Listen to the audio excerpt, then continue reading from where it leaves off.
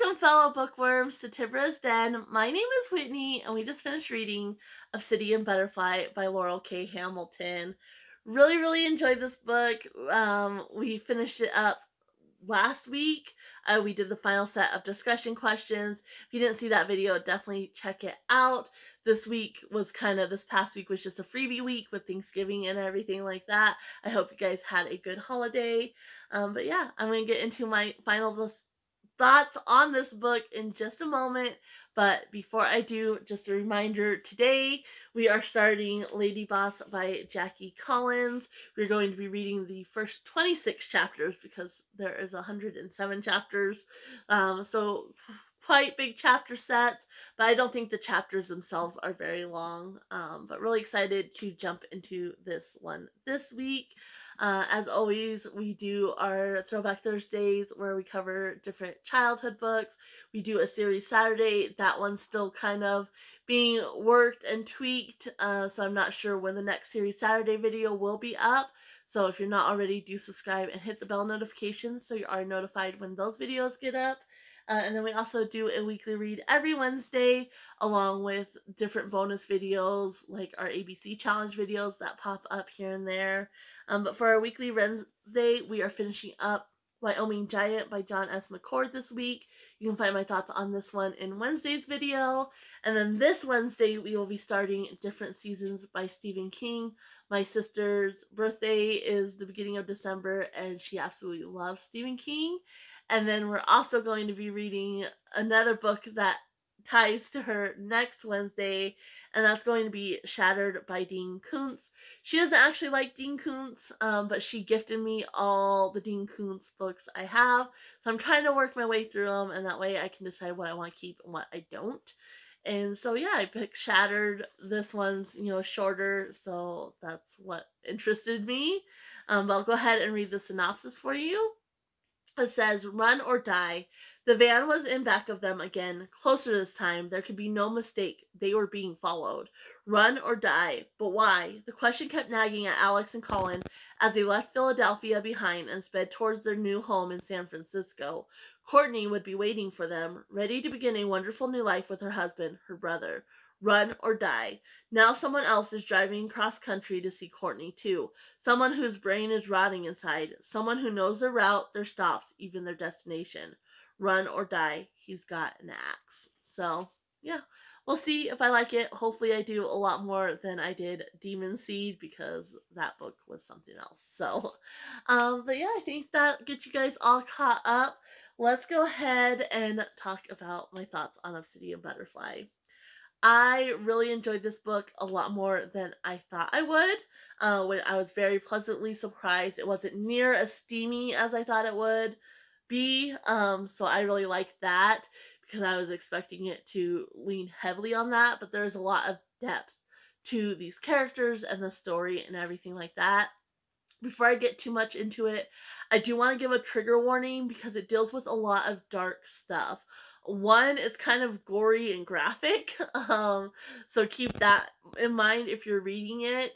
But it also, there's a scene that has to deal with babies, there's sacrifice, there's torture, there is assault and abuse of children, and then it also deals, with potential assault of a woman. It doesn't actually go there, but it does kind of talk about it and such. So just be very aware of that if you are reading this book. It really didn't bother me so much. Like it took me aback quite a few times. Like the author really went there, but it didn't really bother me so much because there was a certain realness to it. I think the way she did it was, I wouldn't say tasteful because it was quite graphic and gory at times, but I don't know, there was a certain realness to it that was one of the reasons I enjoyed it. I think there was one part where Anita, when one of the children is being assaulted, she turns away and she says, "I normally don't turn away because if I can't help them, I think I owe it to them to watch what's happening if I can't help them. And I really liked that line and it really resonated with me because I think it's true. I think a lot of times in the real world, we turn a blind eye. Like what was happening to him happens to children every day in the real world. And we kind of turn a blind eye. Like it's out of sight, out of mind. Especially, I know for like me, like I almost feel helpless. And so I don't even want to acknowledge that. And I think it's true for a lot of people. But I think we owe, our discomfort, we still owe it to acknowledge the suffering that these children go through. And so I really like that line. And I think that's why I like that dark aspect of this book because she went there and it makes you really think about what happens in the real world too. Which that's one of the things I like about fiction books is when they can make you think of things that really do happen in the real world, whether that's something that's great or something that's dark. And so I really enjoyed that aspect of this book. And there's a lot of depth to these characters and to the story itself. Like so much depth, which I loved. I was actually reading the Dresden Files at the same time I was reading this one, and I needed to take a break because I didn't want to read the Dresden Files. I wasn't excited. And if you've seen some of those videos where I talk about those books, there's not a lot of depth to those books. So the themes are very similar, but there's not that depth to the Dresden Files that there were in this book. And this book is the ninth in the series, and eventually we are going to be going back and reading the whole series. And it's going to be interesting to see what she did in the earlier books, whether there was still that depth there as she's building this character and this storyverse. But I thought that was something she did particularly well in this one. And the reason why I jumped ahead to the ninth book and didn't start at the beginning was because this was the one that stood out the most in my husband's mind. So another thing I really, really enjoyed was she kind of takes a look at good and evil, and there's a look at like this, where's that line, because you have Edward and Bernardo and Olaf and they're human, and technically in this story they are on the good side. Like they're the good guys in the story, but they're not. If that makes, especially Olaf. And Olaf crosses a line that the other three, Anita, Bernardo, and Edward, would not cross at all. Um, and so it just kind of takes a look, and then, of course, the monster, but they kind of refer to themselves as monsters. And it does. Like, I think we all have kind of the capacity for good and evil.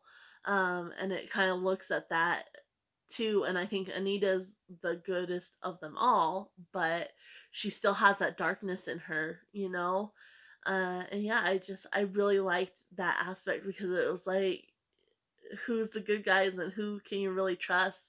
And then like Edward and Anita are technically the good guys, but when they're dealing with Riker and his men and that whole situation, like those guys are human too, but you have them on different sides.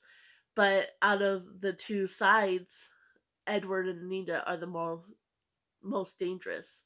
And so yeah, I really liked that. Like it wasn't very clear, and it kind of makes you explore that dynamic as well, and kind of reflect on your own darkness a little bit too. And I know I just really liked the whole dynamic of the book and the characters, and kind of always questioning that. And like Anita is, um, she has a lot of faith. She believes in God. She's a monotheist, and then you have like the Aztec god aspect and how her faith plays a part in that. And then there's Lieutenant Marks who thinks she's a witch and is kind of condemning her. Um, and I don't know. I love the whole aspect of the book. I know I'm not explaining it very well, but it's so complex. Like it's hard to explain. But yeah, I really, really enjoyed it. I enjoyed how she explored like the darkness and the darker aspects of humanity too. It wasn't just about the supernatural monster and what it was doing. And so I absolutely love this book, and I love how complex it was. And she did a really great job with not only the characters, but like I said, the story and the plot line and such itself. I will say there was a certain part where the werewolves came in, and she kind of didn't address that in the end. Like, it's just kind of a loose end there that she didn't tie off, and I did not like that. She kind of catches you up on like all the different players, but on that part, she just kind of left it hanging, and I did not like that. Like, I was like it was almost like there was too many like characters and such, and it got a little too complex, and she just kind of, when they were done with their part, they were just done and out of sight, out of mind. So, that's the only real criticism I have of the book. Um, and it wasn't near as steamy as I thought it was going to be. Like, she definitely went there in certain aspects, but it wasn't what I was expecting. Like, I thought that was going to be a big focus. And my husband has said, like, in her later books, like, he kind of stopped getting them because her later books, like, that was the focus instead of more on the story and the characters. It was all about the steamy aspects. And so it'll be interesting. You know, he has so many of them, and I'm eventually gonna, like I said, work my way through them, and so it will be interesting to see how she changes and if I will still enjoy like some of her later books or not. But this one, I mean, 100% enjoy it, 100% would recommend it. Eventually, like I said, we are going to kind of go back and start at the beginning and work our way through the series. But I love jumping in here, and I don't know if like in the beginning if there was that complexity or not. So it's really going to be interesting to see that once I do go back. But I 100% recommend this book for sure, especially if you like supernatural stories and such. And this one, like, it had very strong Buffy vibes, but like adult version, if that makes sense. And I loved it so much. So definitely recommend this. Let me know if you read it, your thoughts, if you kind of like that complexity.